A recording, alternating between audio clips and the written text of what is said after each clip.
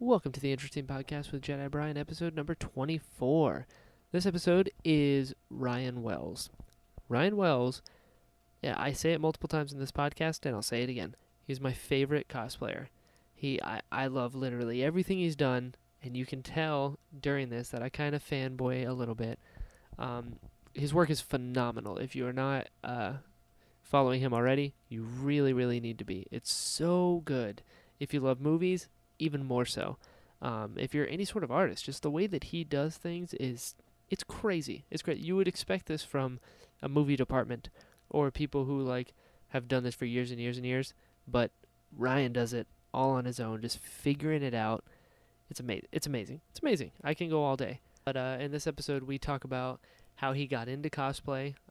He owns a DeLorean, a DeLorean, yes, from Back to the Future. That is crazy and probably the coolest thing ever.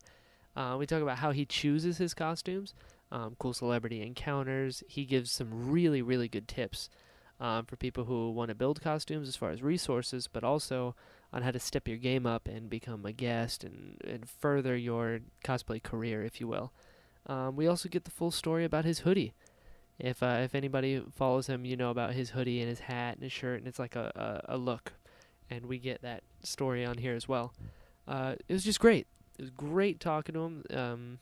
Yeah, that was amazing. Such a cool dude. This was also the first podcast I ever recorded over Skype, so you'll notice that the sound quality is a little different. It's because of that. We recorded it over the computer as opposed to all the previous episodes we did. I've recorded in person with my equipment. But yeah, here is the Interesting Podcast, episode number 24. With cosplayer, awesome person, artist thing, Ryan Wells. Roll the theme song.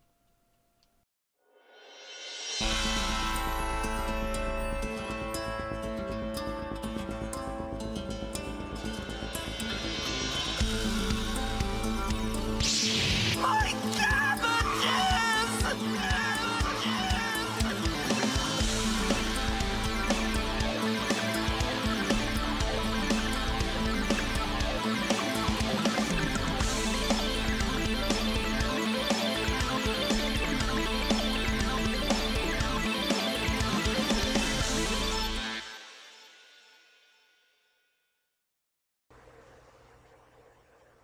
Yo, Hey, what's up, man?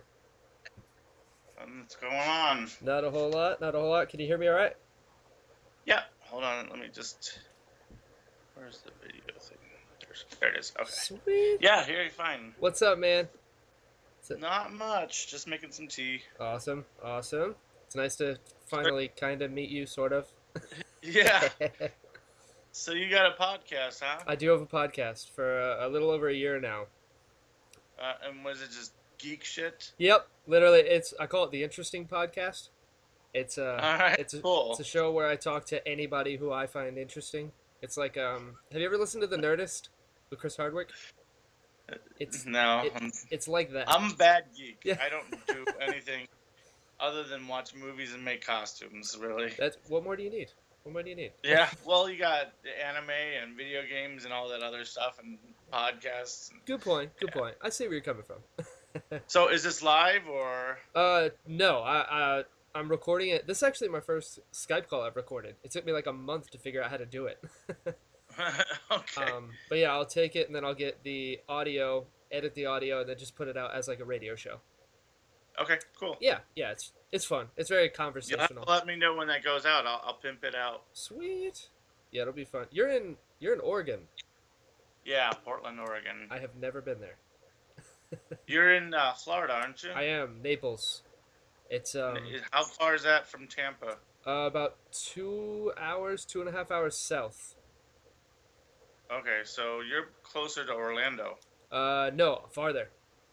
I'm actually So if you go how south, close to Miami are you? I am directly across. Like Oh, okay. Miami's on the East Coast, I'm on the West Coast. Nice. Okay. Straight line. But So you weren't affected by the hurricane or anything? no, we didn't even get rain. It was great. Nice. And on the news, everyone's like, "You're gonna die. You need to leave." It's like I don't. Well, they were like that over here too, but they panic over everything. Right. Hurricanes, you Yeah. never know. we had a storm this past weekend. I was out of town for it, but the whole town shut down. Like they heard thunder for the first time and they freaked out. Like we What don't is get thunder that? and lightning. It's like people in LA when it rains. What is this Yeah. water? Well, that's what it is here. And I was like, it always rains here. I don't know what they're freaking out about, but whatever. Right. They just need something. For sure. For All sure. right. Yes, sir. So, you're actually also one of the first people that I don't personally know. So it's like a first real guest. So, thanks for coming So on. these questions, the answers will come as a surprise to you. Yes. Yeah, exactly. And I pulled some questions from some of my followers and everything because you're actually my favorite cosplayer. Aw. Spoiler alert. Hey, can you hear me all right, or should I get a little mic thing like that? It's up to you. I can hear you fine. If you don't feel Okay. like wearing them, you're gold. No. Okay. Um, All right. Cool. yeah. So I'm a huge fan of your work. Thank you. Probably because, like you, I'm more into movies than anything else. Yeah. That's where my I'm big a thing bad is. geek when it comes to that. Right? That I'm a bad geek. I mean, I know video games now that I've been doing it so long. Sure. That I can tell you who Commander Shepard is and stuff like that, but I don't play them. I'm. I've done one video game character, and I made my friend play the video game so I can watch it, just to get reference and stuff like that, and that's as close as I got. There's the new video game. I bought a video game system. Hey. I bought a Wii. There you go. But only because they came out with the Back to the Future game, and I wanted to Right. play it. And Right. I bought it, and it's been collecting dust since. I have not played it. I think I got past like the first half hour of it and got bored. That's fine. And then I keep trying to tell my friends to come over and play it, but nobody ever wants to. So. I'm the exact same way. I get bored really easily with video games. It just doesn't keep me. I met you through one of your video game characters. Isn't the lettuce guy a video game character? He's an anime character. Oh, okay. Which is, well, there's the other one that right? I don't do. it's kind of like an anime. It's American. Like it was a Nickelodeon show. It was from was it? Avatar: The Last Airbender. Oh, okay. Yeah, it's from there. I saw the movie. It was horrible. Oh god, that movie's offensively bad. I've worked with what's his name? Prince Zuko. Oh, Dante Basco. Yeah. Yeah? I've worked with him at a couple cons. Dude. But I just refer to him as Rufio. I don't know the other shit. It's Rufio. Dude, Hook. And he's a big Homestuck fan too. So there's another thing I don't follow. You're like, I know this thing that you've done and I like it a lot. Yeah. I don't know what you're talking about. You're a one-hit wonder to me, man. What is he like? No, I have watched that Hawaii 5-0 show that he was on for a while. So. Oh, right. What is he like in person? I've always wanted to meet him because Rufio. The first time I worked with him was at a convention here in town, and he was really quiet and nice and accommodating. Kept to himself. The second time I met him, we were at Emerald City. What it was? Okay. I think it was Emerald City, which is in Seattle. And he was hosting a party at the Hard Rock Cafe, and he was plastered and had girls hanging on all over him, and was ADD all over the place, and probably drunk to combine with that. So Sure. we didn't talk too much. We said hello. I was like, hey, I remembered you, and took a picture, and that was that. There you go. But he definitely was in the limelight and loving it, Sure. as anybody should. Yeah, of course. Rufio. But when he's not drunk, he's pretty quiet. Oh, that's awesome.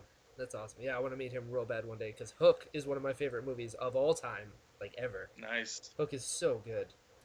But yeah, so I've got a bunch of cosplay questions that you've probably heard a bazillion times.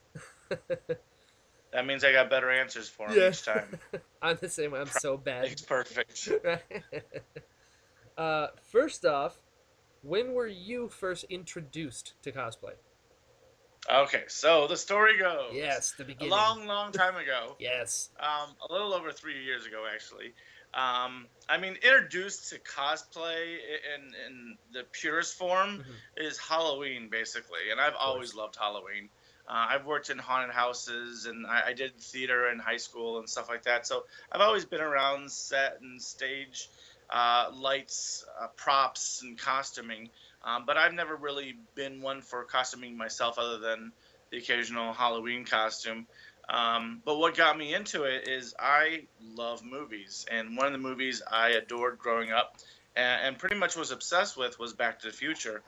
And Wow. I had collected all the cars and toys and magazines and tapes and books and anything that had to do with DeLorean or Back to the Future. I had it filled onto a shelf. And one day, about 3 years ago, I was homesick from work and looking at this shelf and saying, if I had spent half the time collecting uh, parts for the car, I'd have the car versus having this big shelf full of crap. Sure. And so I put it up on Craigslist. In 45 minutes, it was gone, and I started from there, building all the pieces and researching the car more in depth than what I had done. I mean, I'd memorized the script and everything, and I could watch the movies with the sound off. Sure. But and for purely for the fascination of the car itself, but never went into like what exactly are these parts. And I started doing research and finding online communities and tutorials and stuff like that of other builders. So about a year and a half it took to build all the pieces that went onto a car. I didn't have the DeLorean at that time, Sure. but I had heard that Christopher Lloyd, the actor who plays Doc in the movie, was coming to a Comic-Con up in Seattle, which is about 3 hours from me. And so I took one of the pieces of the car with me to get him to sign. And I had never been to a Comic-Con, never had interest in comics or anime or video games, but I loved Christopher Lloyd and I loved Back to the Future. And so I was going to go, and I had heard through the grapevine that if you go to one of these Comic-Cons that to fit in, you are supposed to be dressed up like all the other nerds. Sure. And so I did what any other white fat guy would do, and I put on a hat and a coat and went as Silent Bob.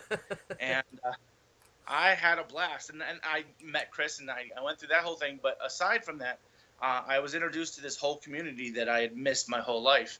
And for that one day, I was that character for all purpose and intents of everybody wanting to take pictures with that character because they had a love for the fandom, for all of his other movies. They wanted to talk to me as Kevin Smith and say, hey, you want to smoke up or whatever it might be. But like, I was that character that I mean, I wasn't obsessed with the character, but I thought he was funny, and I liked the movies and stuff like that. And so from that point, I decided, hey, there might be something to this. And I wanted to do a character that I truly do love.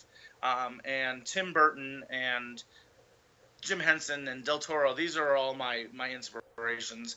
And so I was looking through all these characters.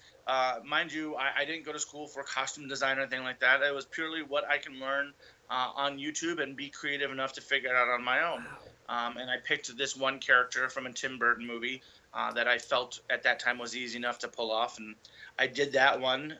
So I went to my next convention here in town, and that was the kickoff point, and I haven't stopped since. And I did that for about a good year. Used all my vacation time and sick time and signed up for FMLA so I can get a little bit more time. And after about a year of doing everything that I could within driving distance, I needed to expand from there.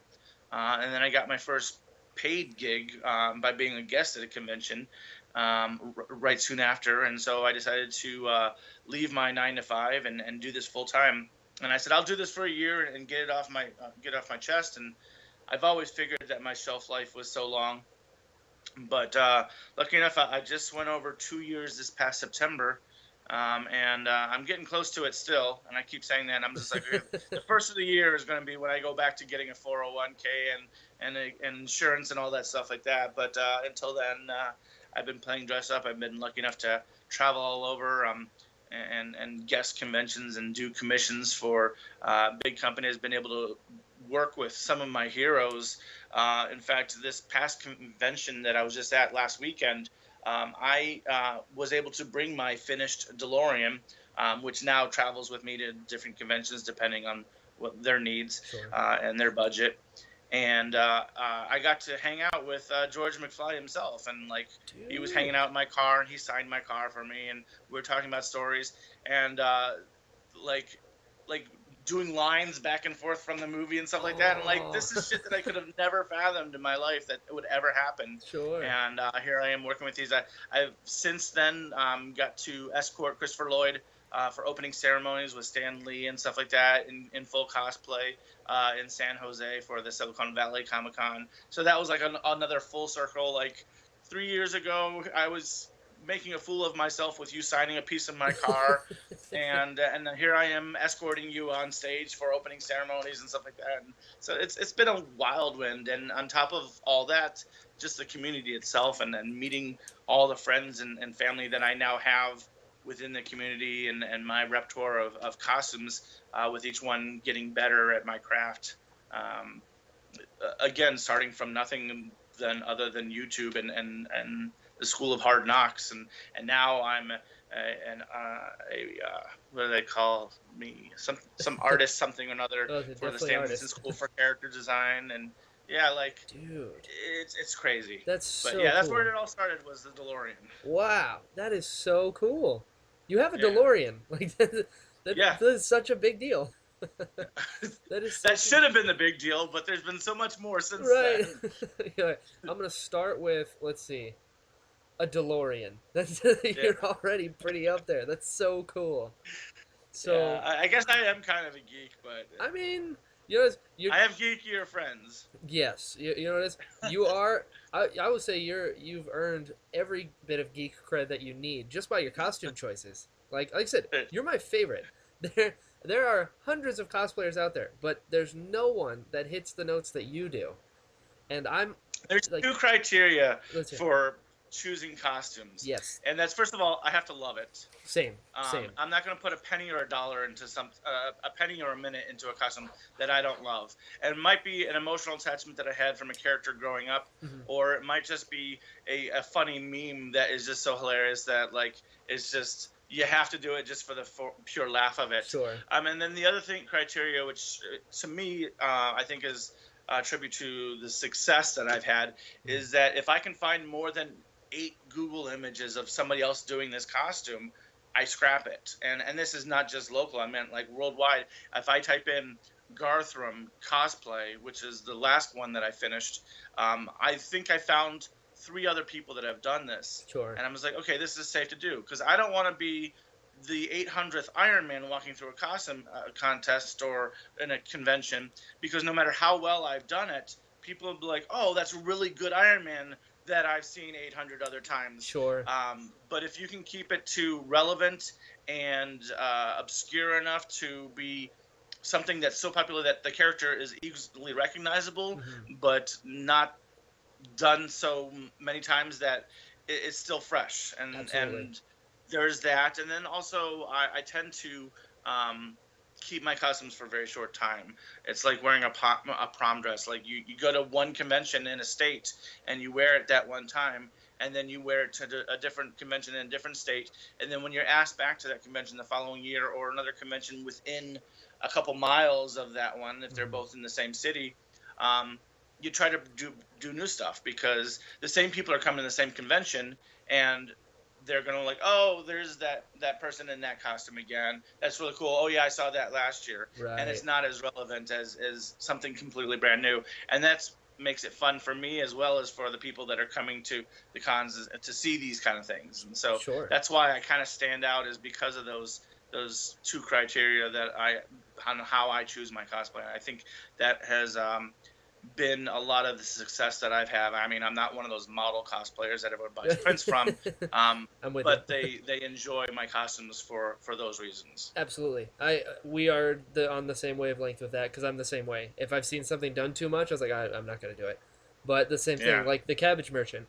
When I decided that I wanted to do him, there were only 2 other people in the world I'd seen done it before, and none were anywhere near Florida. So I was like, I love this character, and I want to see him represented. So I'm gonna do it, and he was such a meme. Yeah, absolutely. So, he's if you in the series, he doesn't even have a name. He's like a running joke that pops up 3 times throughout the series at random parts. Like, he's not even an actual character. And I had, and I'm sure you've had experiences like this before. I had the guy who voiced the Cabbage Merchant tweet me, and he's like, "Oh, that's really cool." So, I mean, you escorted Doc Brown. It's pretty awesome. Yeah. I mean, I've been fortunate enough to meet some of the actors from the films that I've worked with. personally, talk to them in person or online, as well as, more importantly, some of the creators of these things, Yeah. the sculptors from the original 80s movies that were working on the designs for these, the people who, like Brian and Wendy Froud, that had designed the characters from the Dark Crystal or the Labyrinth, and was the main puppeteers on these projects. She sculpted Yoda. I mean, like, these kind of people that were huge influences, to get to meet them in person and say, you're the reason that I'm doing what I'm doing today, and compare notes. And I got to work with their son, Toby, who was a little baby in Labyrinth and now has grown up to follow in their footsteps at a convention in Pasco, Washington. But yeah, like, these are the people that shaped my childhood and made me who I am, whether I had pursued costuming or not as a hobby or a profession. They still shaped my childhood, and they were my idols growing up, seeing these things and creating the creativity that I have inside of my head, by studying their work and learning from them. I remember as a kid watching the Dark Crystal for the first time, and seeing the actors in the behind the scene footage with little TV monitors that they were looking down in, and working and puppeting the characters. And that was my first insight to behind the scenes and Hollywood magic. And that stuck with me through the years, and got me into set design and stuff in high school, and working on plays, and then doing haunted houses and stuff like that. Always decorating my own house, or my parents' house growing up and stuff like that. But when I got into costuming, the third costume that I had chose to do was that Skeksis, that taking me back to that time of watching all those people puppeting and stuff like that, Right. and trying to figure out how to do that without Jim Henson helping me, or without Brian or Wendy designing it. So that definitely was my highest point, and also often what people ask what my favorite cosplay is, Right. has to have been that Skeksis, because that's what kind of started me as a childhood in this whole thing that I want to do that when I grow up. Sure. And I might not be in the industry working for Hollywood or whatever, and I'm only doing it on a small level as costuming as costuming, but being able to pay homage to that point in my life has been a real highlight. And then some years down, doing the Gartham again, from the same film, and actually being able to work with the Henson Company at San Diego Comic-Con for the new release of the prequel book, working with the Vice President of Children Learning, the illustrator and the author of the new Dark Crystals, Shadows of the Dark Crystal book that just came out, for their book signing. I got to guard them and kind of hang out with them for the panel and stuff like that. So, like, the Cheryl Henson, who's the daughter of Jim Henson, my all-time hero, was sitting here thanking me for doing work for them, and I'm just like, no, it's the opposite way around, but okay. You're just internally crying. So yeah, exactly. I do that a lot. Ditto. Yeah, I just had dinner with Mr. McFeely from the Speedy Delivery Man himself was sitting at our table for the VIP dinner at this last convention, and we had Deep Roy, who was the Oompa Loompa, who of course I love him to death, and there was a couple other people, but yeah, like, working with all these people that, like, I've idolized for so long, and learned to change the word idolize to respect, to, like, sure. I'm not putting these people on pedestals, but they shaped my childhood. Yeah, so it's kind of hard not to. Respect. For sure. Exactly. That is still have my fanboy moments. I live in a fanboy moment. I'm having one right now. That is so cool. So cool. How did you go from cosplayer, just every day making costumes like a lot of people, to furthering that into working with your heroes, into becoming a guest and stuff like that? Well, I just basically did what I do. Like, sure. I make costumes that are easily recognizable. I fit a niche that not a lot of people fill in the community. And I have a local anime convention that I've attended, and they wanted to grow out from just anime to pop culture and so on. And they thought that I'd be a good fit to help them with that. And so they were my first break, actually, and it was called NewCon in Portland. And they asked me to be a guest, and that was the first place that I ever was a guest at. And it kind of gave me a taster of, hey, you mean I can go to these conventions and they'll pay me to do the stuff that I'm already paying them to do? And Right. I get hotel, like nothing is have to worry about other than making sure that you dress up in costume, which Right. is what I do anyways. And then what I learned more importantly by doing that is the panels. Like I'm Yes. not a geek, so I never went to panels. I had never been to a panel before. I went to the conventions. I hung out in costume. I hung out with my friends. I drank. I had fun, and Sure. that was that. Like I have no interest in what they're talking about. And they had me put together a panel. Now, up to this point, I've always posted my online progress and stuff Hmm. of my work as I'm going through it, because I find it as much as a help for other people to follow along and to learn from it, as much as that as a motivator for myself, for people to chime in and say, hey, help, I've done this before, try this or whatever, or oh, that's a really good idea, and it kind of helps motivate me and get me through my projects. Absolutely. So I found out that I can do that on a personal level at these panels where people who had never heard of me or heard of uh, doing these types of advanced cosplays, as they call it, Hmm. to learn from this and get inspired. I just this convention last year that I went to last weekend. The previous year that their first year, I'd worn this Skeksis costume that I had talked about, Sure. and this girl went there, and it was her very first convention. She'd never been to anything like this before, and was probably just then introduced into cosplay, and she saw my Skeksis, and she didn't even know what Dark Crystal was, and her husband had said, "Oh, well, we're going to need to watch this when we get home." And 1 year later, this past weekend, not only had she fallen in love with the fandom, but she made a Landstriders What? cosplay, which ironically I had my Gartham, and so we had to battle it out. But it was because of my inspiration and saying, hey, you can do this, and let me show you various techniques on how you can apply and make these larger than life costumes, and learn about these fandoms that we come to the conventions to celebrate. Sure. It was like full circle for her, and 1 year later and that was a really cool moment. And I like those kind of things, as well as the working with the people that inspire me, is being the person that inspires other people, and doing panels and stuff like that. And then from that point, there was another convention in Tennessee that had said, we want you to be a guest, but you can't be a guest unless you have a cosplay page. And I'm just like, no, just use my personal page. Like I was against it. And they did that. And I'm just like, it's just going to be the same stuff that I post on my personal pages that I post on my cosplay page. And I soon learned that it does reach a whole new audience. Oh yes. And I was able to expand from there. And it got as far as just this past this year. I was chosen to represent the U.S. in a global cosplay competition in Switzerland, and it was Neat. purely because they had seen my work on my page and gotten as far as Europe, to where there's like, we want this guy from the U.S. to represent the U.S. in this global competition, and I was lucky enough to have been chosen for that purely because I had a page, and so that's opened up all channels. Going to these conventions as well, getting outside of my little Portland, Seattle huddle. I went to San Diego 2 years ago, and made a lot of connections there that got me through cosplay cruises that I was hired on for, as well as working for commissions for Logitech and Nike and all these big companies Yeah. that aren't looking so much for costumes but for prop work, which is kind of in the same wheelhouse.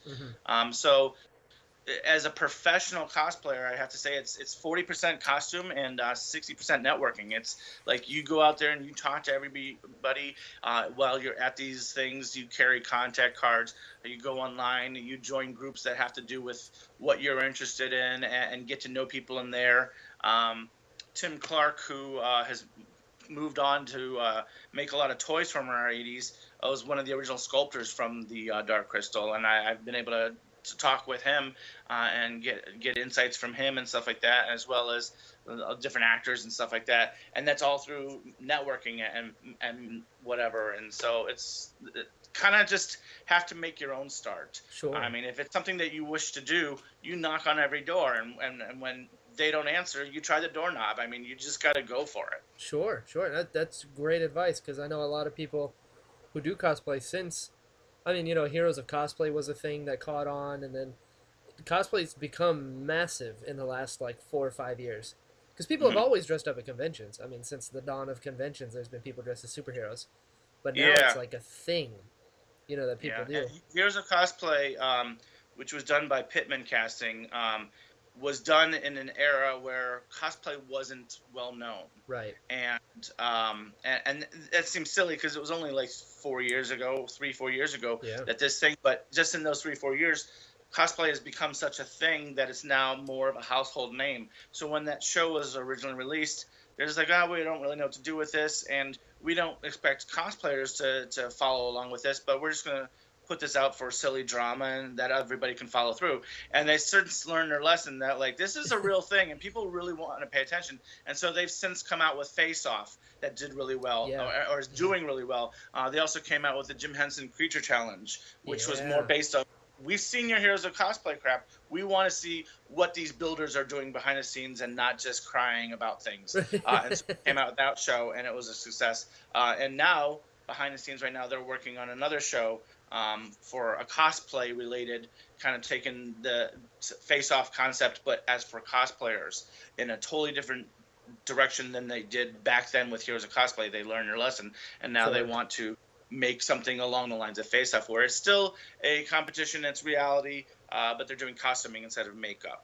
Gotcha. And so that's what works right now. That's awesome. That is so cool. Like this very specific art form, that people wouldn't necessarily think. Like costume building. Costume building is a thing that there's entire departments made out of movies, and there are people like you that's like, you're a department. Like you've sculpted, you've painted, you've done all these things.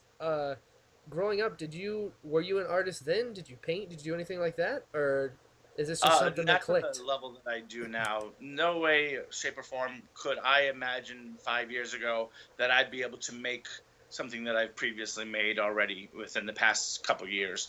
And that even was rang true when I first started. I mean, my first costume did really well just because of the emotional attachment and because it's not a very popular costume, and so it kind of stuck out. But if you look at the rudimentary of it, there wasn't a lot to it. Right. You compare that costume to one of the ones that I've done recently, there's miles apart as far as experience and techniques and stuff like that. And that is a tribute to doing my homework, going to panels now, learning about things, meeting other cosplayers, talking to them about their methods, joining these online forums where people are constantly posting their progress. And it might not have nothing to do with what I'm doing, but I can take those techniques that they're doing and put them into what I'm doing, as well as what I try to do with every costume or cosplay that I'm building is I try to push myself out the box each and every time. So I might be comfortable with one certain method of doing something, but for the next time I make something, I'm going to try something different, and I'm going to keep pushing myself out.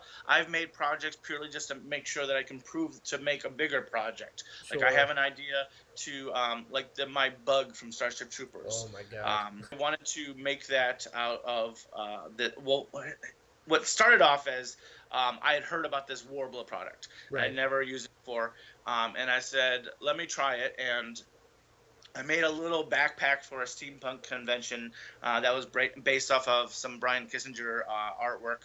And with that, I learned how to use Warbler. And I said, and then with the trial of that, I was getting little air bubbles. And I was like, oh, well, if I had a costume that I can use these air bubbles to my advantage and for texture and stuff like that and manipulate them. And so from that project, this little backpack that I had learned how to use Warbler in, I then took all those things and took them into my big giant 12-foot bug.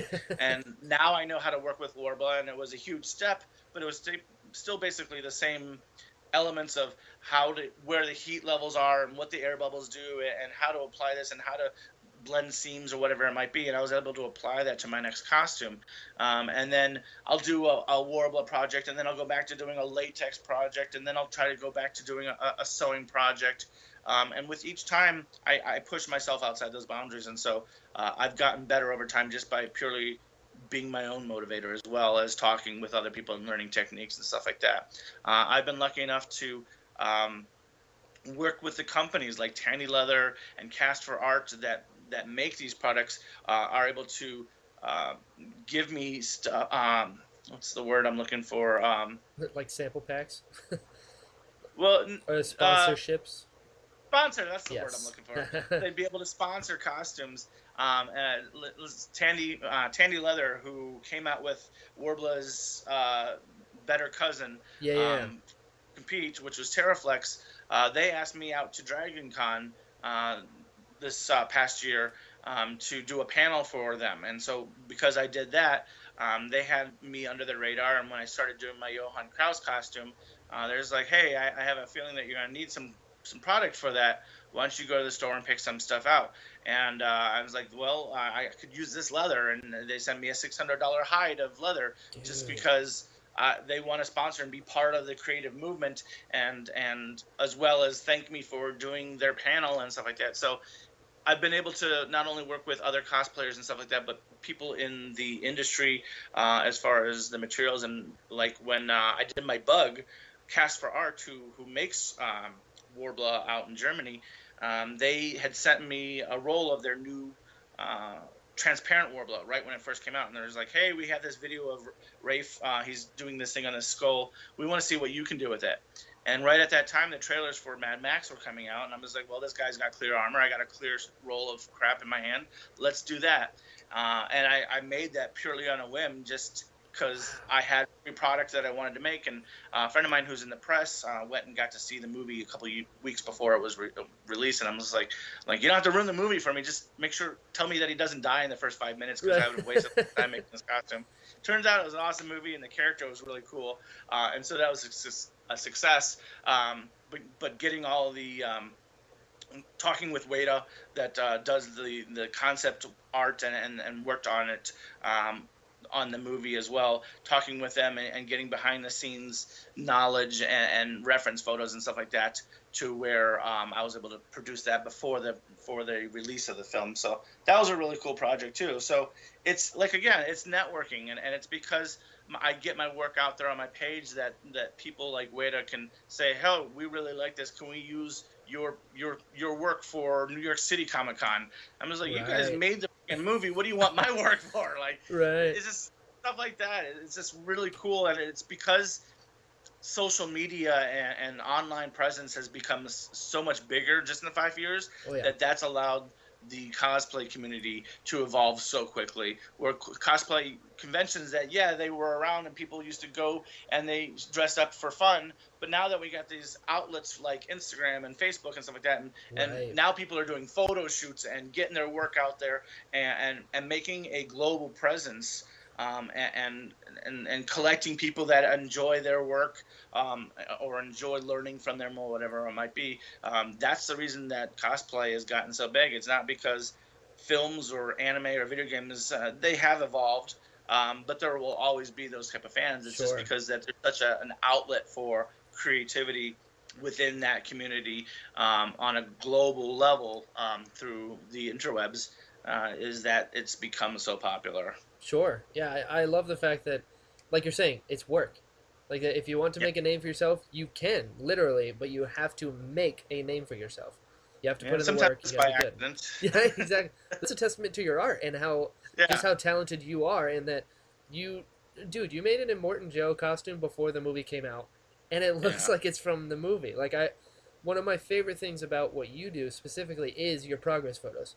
Like, a lot of people don't do that.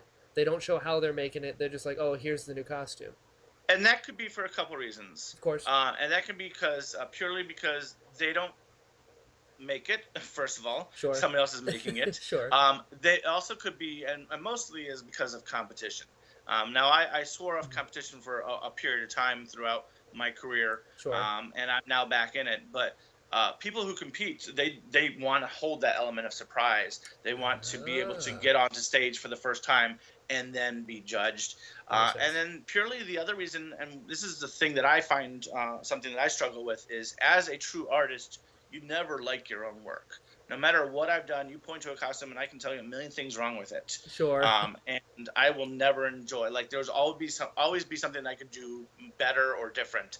And that might be why a lot of people are doing that. I mean, let's face it, the cosplay community has a lot of people in it that we don't include socially normal. Correct. None of us are the sharpest crayon in the box because we're creative. We don't fit into those norms. Yes. And so there's the insecurity that goes along with it. Absolutely.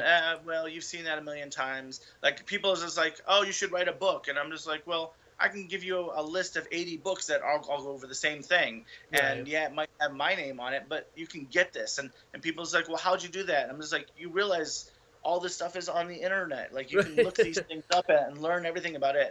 And I'm lucky that people don't do their homework and people don't have that reliability in themselves, because I still get to do panels and stuff like that and go over the same information over and over. Right. But yeah, it's I think those kind of things are one of those three things, and probably the fourth thing, they just can't be bothered. I'm here just to have fun, to dress up, and to do the costume. Like, I can't be bothered to put together tutorials. Like, I have the Sure. RPF. I just do it mobily. Like, I just Oh, do it right as I on. go along my phone, and I have the people high up, Art and all of them, and saying, hey, you should go online and put together tutorials. I was like, I can't sit along long enough to watch a TV show. There's no way I'm going to put together a whole thing like that. Like, you get the mobile app, and that's good enough for me, because I'm constantly busy. Because when I'm not at a convention, I'm sitting right here working on something else. Sure. A lot lately has been private commissions where I'm under contract and can't talk about them. Right. So I've been a little bit quiet online. But I'm always working on something, and when I'm not working on something, I'm at a convention, and that's my only social outlet, is going to these conventions. But as a profession, it's gotten a lot worse to where I need to keep the creativity going so I can stay relevant and stay going to these conventions. So I'm cutting back on social just because I can go there to get the social, and it's kind of like a catch-22. So Sure. it's weird. It makes sense. It makes sense. I mean, you do so much. Like you said, you get commissions now, which is a big deal, and you get commissions for like Nike. And that was purely just because they had seen some of my work and some of my finishes up close. I'm not sure exactly where I connected with the person that I'm in connection with, but she had gotten a hold of me on my cosplay page and said, hey, I'd seen some of your work up close. I have a small project. Would you like to take that on? And did that and did well. And she came back with more and more. And so I've been lucky enough to keep that revenue stream. And working with other people, I've picked up a couple other commissions from some other big companies that have nothing to do with costuming, but the fact that they know my work and my detail to the finishes and so on and so forth. Being able to do these things as a customer or as a cosplayer has opened up doors for other things, and that's kind of where I'm at right now. Like, as a cosplayer, I can continue this lifestyle and I can continue making what I make to get by and whatever. But if you truly want to make it doing this, you need to get into the industry. You need to work for the big companies and stuff like that. Sure. I do some charities works, which has put me in contact with the Stan Winston studio. So I've had that connection as well. So, I mean, there's a lot out there that you can do as a professional cosplayer. I think the ones that are making it purely based on their costumes and stuff, again, are those models that get paid for that. I mean, I've done calendars, but nothing like those guys. Right. I've been published in books and stuff like that, but people aren't buying my pictures for that aspect. Yeah, for sure. So, and that's not something I care about, because I'm not that person, and there's nothing wrong with that. Like, you say cosplayers are either this or this or whatever, but they're all cosplay. Just like if you look at dance, you have people that do ballet, and then you have people that do hip hop on the street. It's still all dance, exactly. you know? So absolutely, yeah. I learned that lesson the hard way about the print sales. I was a guest, maybe it had to have been a year or two ago, at a really small con, because with the Cabbage Merchant, I did not expect anyone to even know who I was, and it picked up like wildfire, and I was like, wow, that's nuts. And I ended up with a small guest spot, and I had like pictures, I had prints made and everything, and nobody bought any. And I was like, wait, why do I have prints? Nobody wants a picture of me with a cabbage. They want the girl. So then you started selling the cabbages. I remember that. Exactly. You got to roll with it. What was the most difficult cosplay to build? I assume it was the bug, because dude, you're a Starship Trooper bug. Like, you made that. Was pretty straightforward as far as design. Sure. But as far as wearing it, it took 4 handlers plus. Like, wow. I ended up with 6 people, but I need at least 4 just to get through a convention, because again, it is 12 feet by 4.5 feet. And that kind of spread getting through a big con, Sure. you got to have somebody watch each leg. And then even when I'm stationed, you got to have somebody stand by those legs, because you don't want somebody coming by and tripping over them and breaking them or breaking themselves or whatever. Sure. So yeah, I always needed 4 people on that one. The purpose for that one actually was there is a museum in Seattle called the EMP, and it's right at the base of the Needle, and half of it is a music museum that has to do with like everything from like Jimi Hendrix, the Beatles, and stuff like that. But the other half has like movie stuff, and they have like a horror section and a fantasy section that has like original costumes from the Labyrinth and like Lord of the Rings and Princess Bride and stuff like that. But what they were opening up was a new science fiction exhibit, and they had original set pieces like the captain's chair from Star Trek and stuff from Back to the Future. Sure. But they also had a couple items from Starship Troopers. And the person in charge of the social media there had worked with me prior, because they had a fantasy ball with for their fantasy section, where they had like a kind of a Jareth Labyrinth kind of ball thing. Oh, cool. And I had done the Skeksis, and I've done Hoggle and stuff like that. So I've been in contact with her for a paid appearance that way. But for the science fiction thing, they were having a grand opening for the exhibit, and they were having George Takei come and cut the ribbon for the opening ceremonies for all the VIP people, which are the people that pay their yearly memberships or donate to the museum. So it wasn't public thing, which they opened up to later after the ceremony. But she asked me to do this. They had Starship Troopers, which has been one of my favorites, and I thought it was a challenge. And so the bug was actually made for that. And we were able to hold the ribbon for George, and it was a lot of fun. It was also the same weekend as Comic-Con, so it kind of worked out that we were getting paid to do this, and all of a sudden, we're already here and stuff like that. Right. So as far as difficulty, yeah, like it was straightforward. I mean, there's a little bit of mechanics to figure out, but it wasn't that bad. I think this last one is the most challenging one, as they all are. Like with each costumes gets increasingly difficult. Whether it be more of what techniques I'm doing, what type of materials, how big it is. The wow factor I kind of try to turn up each time.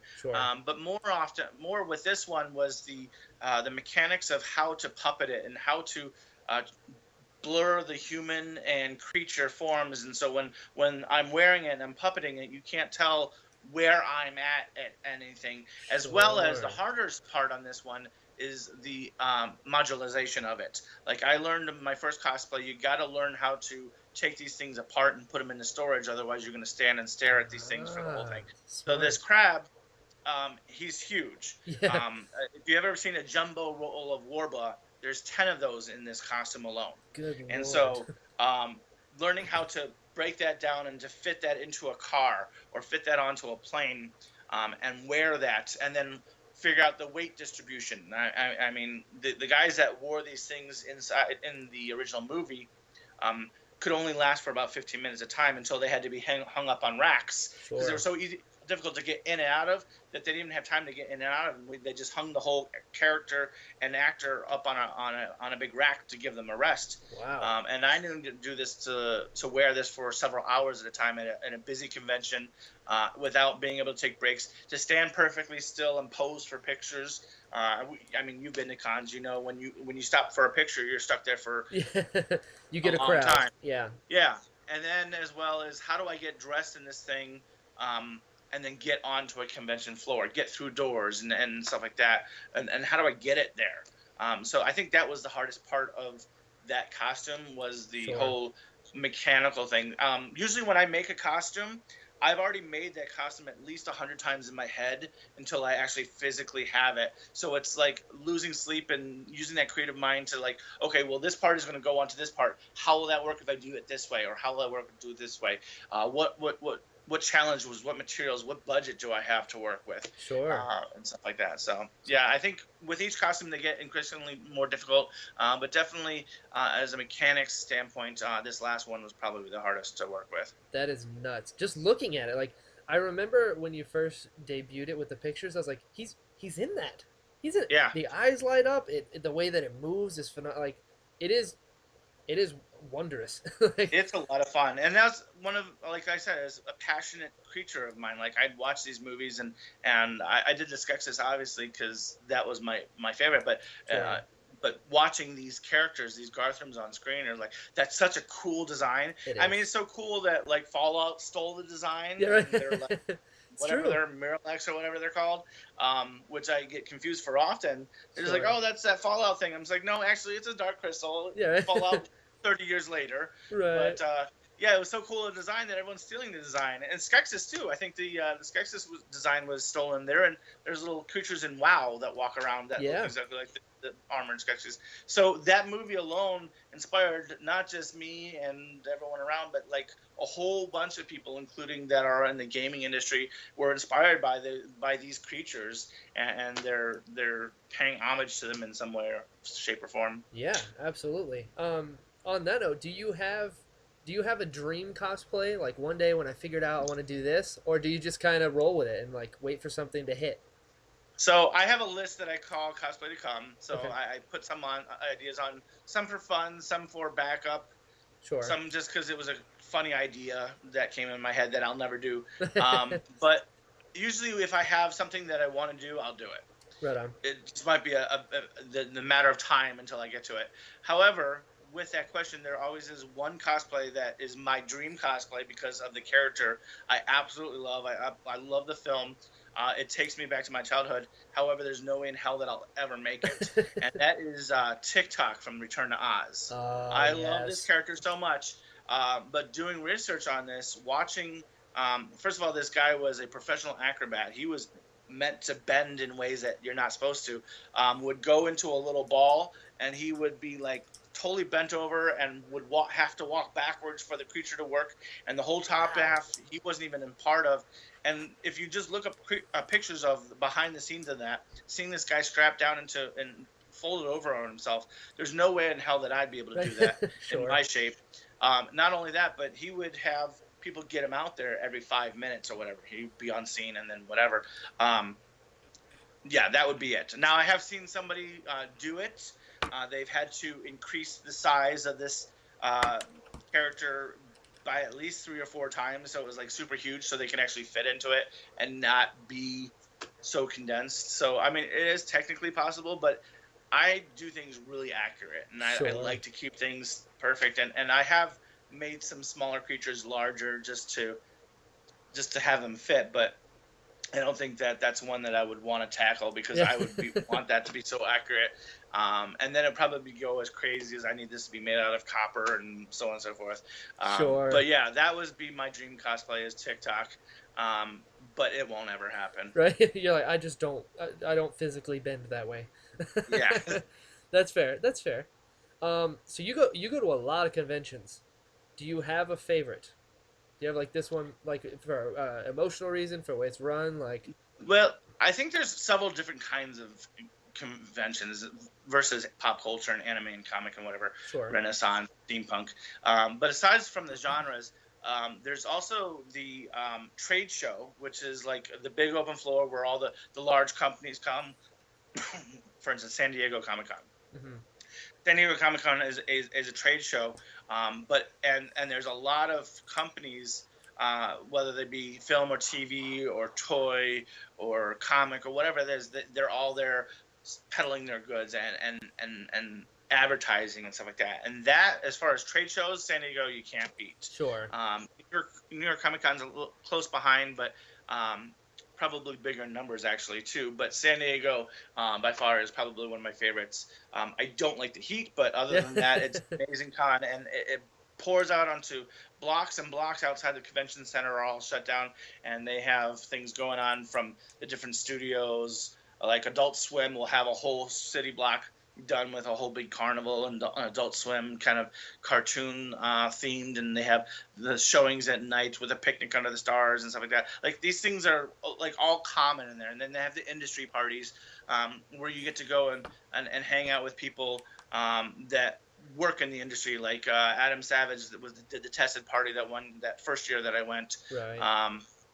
And stuff like that. So that in all of its experience as a trade show is by far my favorite as far as that. Sure. Now there's also hotel conventions where they're smaller, they're more geared towards the fandoms than they are as the industry. They have an artist alley. They might have a little bit of a vendor hall, Sure. but it's mostly around the artists, and they're all local. And these are my prints or my stuffies and my plushies or whatever they sell, keychains and stuff like that. And then you have all the panels, and the panels are completely different from watching Stan Lee and his Marvel team do a panel on what's coming out next in the movies and showing you previews of the trailers and stuff like that. Sure. To where you go to panels at these things, and there's like, hey, we all love Steven Universe, and we're going to be up on here as the characters, and you're going to talk to the panel like that. Or being able to work with the artists like myself and have workshops to where, hey, you've never touched Warhol before, come to my workshop, I'll show you how to work with the product, and we'll make something here while we're doing it, or we'll work with LEDs and stuff like that, different types of things. But as well, on top of all that, you're all trapped in this hotel for the whole weekend. So at 7 o'clock when the panels and stuff stop, the party starts. So they have a whole hallway dedicated to drinking, and so like each room will have all the furniture removed, and they'll each have their own theme. So like there's a Doctor Who bar, and there's a Star Trek bar, and there's a steampunk bar, and you just spend the whole night going from bar to bar. Sure. And meeting people, and then they have the raves that go on at night and stuff like that, and Right. it's like a whole Halloween party for an entire weekend, and it's completely different experience from these trade shows. And the trade shows I go because I love the atmosphere, and I love the buzz and stuff like that. But I go to these hotel conventions because I get to see friends there every year that I don't get elsewhere. So I'll travel to one of these things, and I'm like, hey, we hung out last year and stuff like that, and we're like the best of friends for that weekend. Yeah. And then we might talk to each other online for a little bit, but we don't really get to hang out again until that next year. So it's kind of like a big slumber party kind of thing, and those are a totally different atmosphere than the trade show. So as far as that, there's actually several of them, and those I base mostly on the people that are there. Sure. Like this last weekend was a smaller con, and I got to see people that I haven't seen in a year out in this city in the middle of Washington. And so those are my favorites for the community versus the whole cosplay Comic-Con kind of thing. Sure. You have a look that people know with the hoodie. Yeah. Where did that come from? Because it's so perfect. It's so simple, but it also is so recognizable. Like I can be like, oh, it's a Ryan Wells cosplay, which is a thing. Yeah, I'm actually on a cartoon now too. Yeah, we're getting there next. So that it was started off as a joke. I had that outfit on years and years before I ever thought about cosplaying. And a friend of mine who goes to the Portland Art Institute drew a picture from that picture, and I had it as my profile picture. And I never changed my profile picture. And my Facebook before cosplay was just a handful of people that I knew. I was never as extroverted as I am now. I think technically I'm still an introvert. I just have to play an extrovert, especially in this profession, and going to panels and talking to a full room at PAX Prime or whatever it might be, that you got like thousands of people, and then becoming popular enough to where people now know who you are, and having people that you don't know come up to you at a con and start talking to you about things, and just having to put myself out there, that's changed. But going back to that, I had this character. I've been to a couple cons. I usually hang around with people that I make friends, and then sometimes those friends are vendors or artists or whatever. Sure. Because I'm walking around in cosplay, and I stop by booths to look at people's stuff, and I end up having conversations, and then we end up becoming friends and stuff like that. And so I've had a couple of friends that were artists, and I like to support people. When I go to these cons, the artists that are coming there, they're spending their hard-earned money to make money. and as well as I support my cosplay friends, but I also want to support my artist friends. And so I would say, hey, I want to commission a piece from you. I'll just do a profile picture or whatever. And I had that one. I'm just like, and I don't remember whose idea, if we had asked for it or if they just decided to do it, but they did it off of the same picture in their own style. And then like, it just kept going that different artist friends would draw me in that same outfit in their own style, and that kind of became a running joke, like kind of like the gorillas, you know how they hide behind that cartoon. That was kind of my I'm gonna hide behind a cartoon thing. And so that's how it was, is it's like, you can draw me in any style you want, I just want that outfit on. And then at a convention 2 years ago, some friends of mine were also attending, and they were going to heckle me at a panel dressed as me, because I started dressing as a character. And the reason I started doing that is because I wanted to talk about my fandoms outside of cosplay. Because when I'm in cosplay, no one can hear me or see me or anything because I'm completely covered. Sure. So I started wearing T-shirts while I was outside of a costume. So like when I took off my Skeksis, I had a Dark Crystal T-shirt. And I'd walk around hoping someone would say, hey, did you see the Skeksis? And I'd be like, oh, yeah, it was me. And we start talking about it. Right. But no one caught on to the T-shirts. I had a T-shirt that said ack, ack, ack all over it because I did the Mars attacks. No one caught on to that. So I started wearing pieces from my cosplay. Like I wore my Hoggle costume, and then I would walk around with the Hoggle's vest on later. Oh, right. Still nobody caught on to it. So I'm just like, how do I differentiate myself out of character as somebody that you can still approach? And so I started wearing my outfit. And then, like I said, some friends of mine showed up at a panel to heckle me, and they were this husband-wife couple were both wearing my hoodie, teal or turquoise, purple, and black hat, and they were wearing that, and I took a picture with them, and from then other people started wearing it and taking pictures with me or sending pictures in of things that of people that they were finding in public, and it just became a joke from that.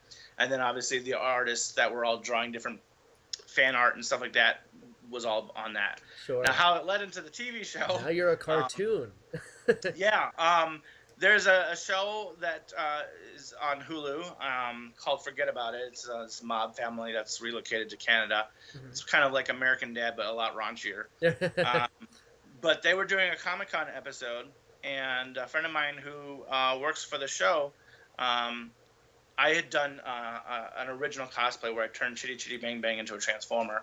And they were doing a Comic-Con episode, and they couldn't use any trademarked character or anybody that was registered within the Comic-Con, so they're just like, hey, can we use your Chitty Chitty Bang Bang? Because it's not registered. Sure. I said, absolutely, that'd be fun.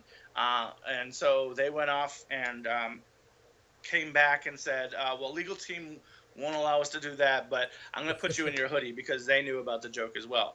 And so I said, okay, and that was like probably a good 5 months before a friend of mine actually sent me a picture of me on the screen saying, oh my God, you're on this cartoon. And I was like, oh, I knew about that like 5 months ago. I totally forgot that was happening. It took so long. And then I went back to him and was like, oh, thank you. That was a really cool thing to find. He's just like, well, actually, you're in 4 more episodes, and sent me like screenshots for me to have to go watch and try to find him. But yeah, that all started putting me as a background character, all because they wanted to use one of my costumes at their Comic-Con, which unfortunately they couldn't use. So they used me talking to a guy in a generic cardboard robot costume instead of my Chitty Chitty Bang Bang. Which that's a design marvel itself on that. That you made a Chitty Chitty Bang Bang Transformer. Yeah, that's incredible. Well, it goes back to that emotional attachment. Like I love that car growing up, right? As I do a lot of movie cars, but Chitty Chitty Bang Bang kind of transformed, so it wasn't too far of a stretch. Right. And then you have Michael Bay destroying Transformers and stuff like that. And so I was being asked to do a lot of steampunk conventions as well, which is not something that is in my wheelhouse. Sure. So that was kind of like, okay, I can do something cool, original, and kind of steampunk. And so I did that. Sure. What are your fandoms? Obviously, Back to the Future is a big one for you. Yeah. Well, not so much anymore. Okay. I kind of outdid that one. Yeah. But yeah, you're like, I have a DeLorean that one for 30 years at least. I was obsessed with, like, even in high school. I had wires all over my car. My plate said out of T9 because I couldn't fit out of time on them. And I had little pieces that I had made to make the inside of my car look like the DeLorean. And this is long time ago. In high school, I was that big of a geek. I would make videos in the garage. It was all black, and I'd have like a little cardboard cutout of the flux capacitor with a light behind it, and I'd shake the camera and put some water on it like it was flying through the air. That's awesome. Yeah, I was really obsessed with that. That's so great. But I never dressed up from it. I'm not a body shape that fits any of those characters. Sure. So I never had gone in costume as far as that. But I had made fake hoverboards and other stuff like that, and as a kid. But yeah, I was obsessed with that one since I was like 14. Sure. And now you have a DeLorean. so that's a fandom. Other than that, I think I'm more inspired by like Jim Henson's, like all his creatures. Sure. I mean, like I like Muppets and I like Dark Crystal and I like Labyrinth, but I don't really have favorites. Sure. I just like the whole fantasy of it shop. all. Yeah. I like Del Toro for his fantasies. I'm not particularly fond of Hellboy versus Pan's Labyrinth or any of his other films, but I just like him in general, like the way he does things, like Pacific Rim, and I did a Pacific Rim costume as well too. And then the other one obviously is Tim Burton. The way he sees the world is just so fun. Like I just went and saw his last film that came out, and it wasn't styled as much as some of his other stuff, some of his other work. Sure. But you can certainly see nuances of his world, like with the whole suburbs versus fantasy, and like how everything's very sterile and multiplied and duplicated, and that kind of like those nods and the way he sees things are just hilarious to me. And I find myself when I go to a theater to watch these movies, like I'm the only guy laughing at things. Like, because I get it, and nobody else, everyone's watching and it just flies over their head, and I'm like, oh, this is hilarious, the way like he represents like this and whatever. But yeah, just the way he sees the world is just so fantastical that like I hope that one day that I can get my outlook out there to where I'm creative enough to just completely separate myself from reality and just view the world that he does, because like I love his vision. Sure. But yeah, fandoms as far as that, no, not really. I mean, I definitely pick characters from different movies that have inspired me. But again, by the time I've made that costume, it's been in my head 100 times, and to be honest with you, I'm sick of a cosplay before I even put it on. Like I have all these things and I'm doing it and everybody's like cheering me on and they're all get excited, and then of course they gotta tag me in every t-shirt and toy and news article that has to do with this thing. I'm just like, I've seen it, I promise you. Right. But yeah, by the time I get it to a convention, I'm just like kind of over it. Yeah, I hear you. I just finished a clone trooper for the 501st, and those come as kits. Like I'm not vac forming ABS, you know. But by the end of it, I was like, I know what the inside of it looks like, and I hate it, and it's uncomfortable, and it's like, I look cool, but you don't know how many times I burned my hand. But yeah, who are some of your favorite cosplayers? People that are in the community, or like you said, you have inspirations. You know, Jim Henson, Tim Burton, stuff like that. Do you have any other people that you really, really look up to in any regard? I mean, I have a lot of talented friends, and to narrow that list down is near impossible. Sure. But I mean, there's definitely friends that I've learned from, that from the beginning and still to this day, that I work with at conventions or I see online or whatever. Everybody has their own thing that I admire for some reason or another. I'm not one who say, oh, I idolize this cosplayer, put them up on a pedestal because they're the heroes of cosplay or whatever. Yeah. I don't think that anybody – I don't think wearing a costume is celebrity worthy. Right. Okay. And that – and when people come and say, oh, you do great work, and I say thank you, and then they continue to grovel, it's like it's not necessary. We're all just wearing Halloween costumes, whether we've made them and spent hours on them, or whether we're just purely in cosplay just to celebrate the fandom and we got it from Party City. Like, yeah, I admire and respect all my friends. Sure. But I can't say this friend is better at their job than this friend kind of thing. Right. But there are some people that do it as a profession to where I learn stuff from.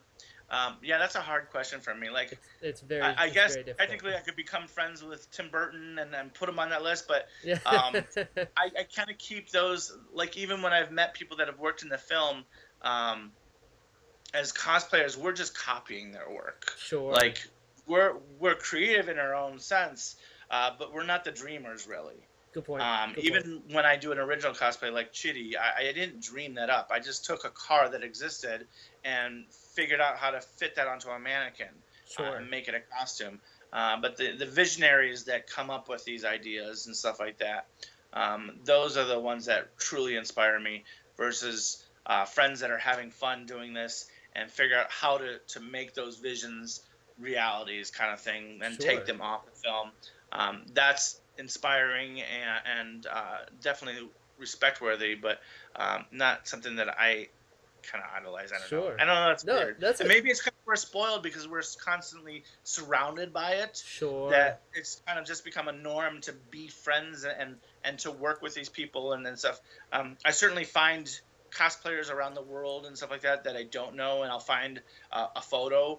Whether the photographer did some really amazing stuff to the photo, or the cosplayer had some really cool effects, or some groundbreaking material that I'd never seen, or technique that I'd never seen, or application or whatever it might be. I'm like, oh, I really want to get to know this person, and I will do that. And that's part of the networking. Is, hey, I saw this photo and blah, blah, blah. And I mean, you go to a convention, you ask any cosplayer how they made a costume, and you're stuck there for a half hour listening to the explanation of it.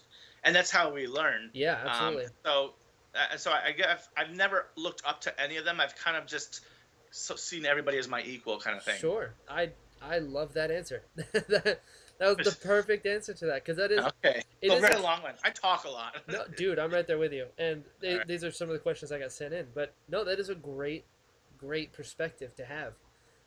So you have a lot of research that you do when you go into costumes. What are some places you would recommend people to go to learn? Like, is there any specific as far as learning materials or the characters kind of techniques? Like, if you're like, all right, if you want to better your cosplay, regardless of what it is, I would check out, like, for an example, Bill Duran. Punish Props will teach you foam work and stuff like that. Do you have any resources you'd like to share? Yeah, Bill's got some great books that he put out on not only building it. Evil Ted Smith is another great foam builder that has a lot of tutorials on YouTube. But I mean, if you find a project that you want to do, you basically got to break it down to what you want to work with. And something that people ask me a lot is, what would you use to make this? And the answer is, there's 100 answers to it, and they're all right. It all just depends on your budget, your time, your experience, and so on and so forth, and what you feel comfortable working with. And when you decide to do that, then just go online and just type in those keywords in Google or in YouTube, or go to the library. And now that we have all these people that are putting all these tutorials and books out, Svetlana is another one that does a lot with Warbler, Kyoki cosplay or something like that. Okay. I'm not too sure. She's from Germany, but we just worked together at on a panel at Salt Lake City. And then go out and read these books and do this stuff and talk to other cosplayers. Like, as a new cosplayer, I can understand this might be a challenge, but as somebody who's been doing cosplay for a while, I guarantee you got a big handful of people that have already worked with this. So talking to other people, friending cosplayers online and talking to them, answering them questions on there. There's so much knowledge out there for you to just say, well, I don't know how to do this and give up. Well, then maybe it's not really a hobby for you. For sure. But you really want to do the work and go out there and meet people and research and network and just see what's available. There's tons of things. Like, there's no tutorial. When I made my Skeksis, I didn't know anybody. And there was no tutorial on how to put together a Skeksis costume. But I watched the behind the scenes, and I saw them creating the bone structure for how they work. I got a little action figure, and I kind of took it apart to see how things. My action figure was about 6 to 7 inches tall, so I knew for every inch on this action figure it was going to be a foot in real life, and so that's how I scaled it up to make the backpack and the arms as long as they needed to be in the tail and stuff like that. It was I wasn't really good at sewing back then, but it was all rags, and so I started something where it didn't matter if I messed up with the sewing machine; it would look fine on this thing. I watched a lot of tutorials on zombie appliances on how they make the eyes sunken and the cheekbones and the rotting flesh and the wrinkles and stuff like that by using toilet paper and cotton balls and latex. And I figured that if I can make a skull for this thing, that I can apply that some makeup techniques onto this skull and make this creature instead of making a cast and a mold and a sculpt and all this stuff like that in a shop that I don't have, because like what you're looking at here is pretty much my apartment. Right. My bed's over there, my kitchen's right there, but that's about it. So, and the toilet that way. Beautiful. But I don't have the ability to go in a 3 mile warehouse to make a clay sculpt and then make a negative cast of it and then do a slush cast. And I have to find other ways to rebuild that. And so by watching videos on that, and then I wanted to put hair on it. So I was watching a lot of videos on how to paint Halloween masks and how to put hair on them and to punch the hair, or there's other techniques to do that. Baymax was another one I did. I wanted this carbon fiber look to him. And I found a tutorial on some guy who was customizing their motorbike to have a carbon fiber paint effect by using shelf paper and stuff like that. So like taking these different elements and just like, okay, this applies to what I want to do. So searching through online with your keywords that you are looking for to get different things. But yeah, just talking to tons of people. Like you said, the RPF is a great resource. Yeah. Posting your progress pictures on there, you might learn something new that you already have a mindset of what you want to do, and you start doing that process.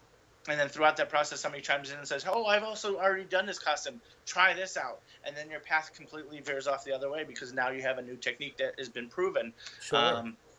Or you might learn about a new material. Like when I first started, I didn't even know what EVA foam was. And I'm just like, oh, I want to do a Mondoshanen from the Fifth Element, the big giant 9-foot gold guys. And I'm like, I learned about this great new material, EVA, and I'm going to make it out of EVA. So I bought stacks and stacks of it, and I bought a little model. And I'm just like, you know what? I'm going to try this out first. And so I made one of the backpacks from Pacific Rim of the wall workers. Yeah. And from that project, I said, there's no way in hell that this would ever work as a Mondoshanen. I'm going to have to wait till I can do resin or whatever on that. And I scrapped that project for now. But I learned how to use EVA foam, and then I was able to do other things. And I learned the limitations from it. Sure. And so it's just trial and error.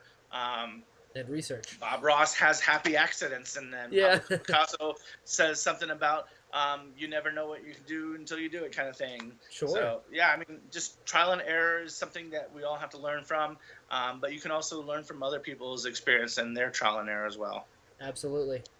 That is awesome. Well, I have taken up a significant amount of your time. I'm good. You're gonna have a lot of editing. I know. I cannot tell you how much I appreciate it. No problem. Where can people find you online if they want to follow you? Cosplay of Ryan Wells on Facebook. I have an Instagram, but I hardly use it. Right. So that's the main thing. I mean, if you want to follow along in my work or see any pictures from past work that we've talked about, or just ask me questions and network, that's where to do it. Sweet. Awesome, man. Well, thank you so much for your time. I appreciate it. This is going to be great. Cool. Well, you'll have to let me know how it turns out. I definitely can't wait to hear it. Absolutely. Very cool. And...